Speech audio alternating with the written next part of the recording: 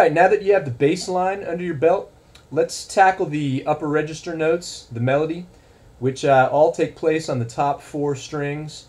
Most of the picking revolves around the outside the string picking approach, sort of an economy picking form.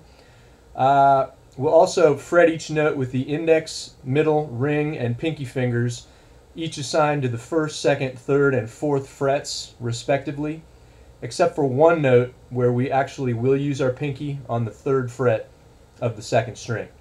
I'll count you in with a 4 count, even though it's in 7. So here we go.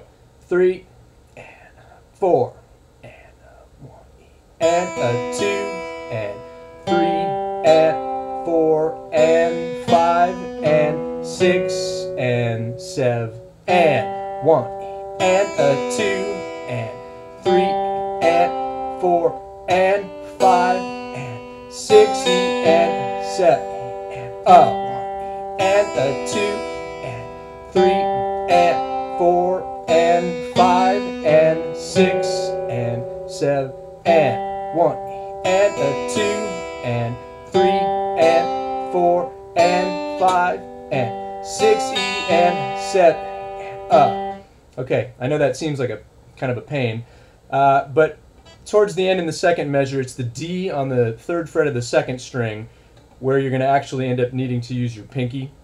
Hopefully I got it in there. And also, hopefully my tuning holds up. I noticed my 2nd string's already freaking out. At regular speed, it'll end up being like this.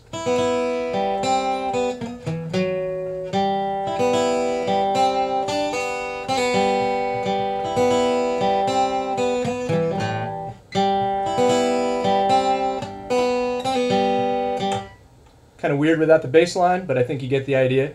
Make sure you come back for part 3 and we'll put the beast together. All right.